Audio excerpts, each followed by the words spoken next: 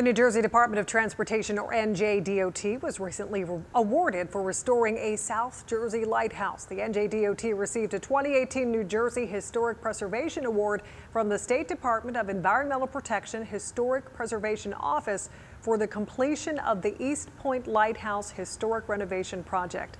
The lighthouse, originally constructed in 1849, is the second oldest in New Jersey and was built on a point of land in Cumberland County to guide commercial fishermen and recreational boaters in from the Delaware Bay.